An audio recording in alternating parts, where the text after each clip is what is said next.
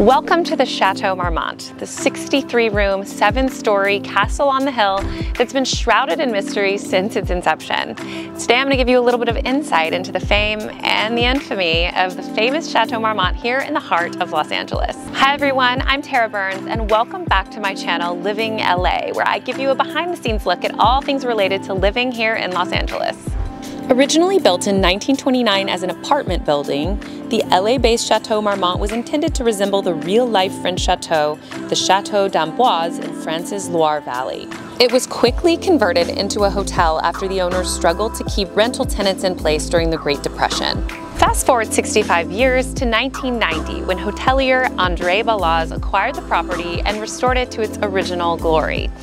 But the truth is, it really wasn't that glorious. It was very approachable and very relatable, which just might be a reason why so many celebrities felt comfortable letting their guard down within its walls. Matthew McConaughey famously took up residence in the Marmont for over 2 years. Led Zeppelin's John Bonham rode his Harley-Davidson down the hallways. Jim Morrison fell off one of the balconies, and sadly and tragically, actor John Belushi overdosed in Bungalow 3. A hotel with such a storied and star-studded past is bound to provoke a great deal of curiosity about the things that really went on behind closed doors here at the Castle on the Hill in West Hollywood.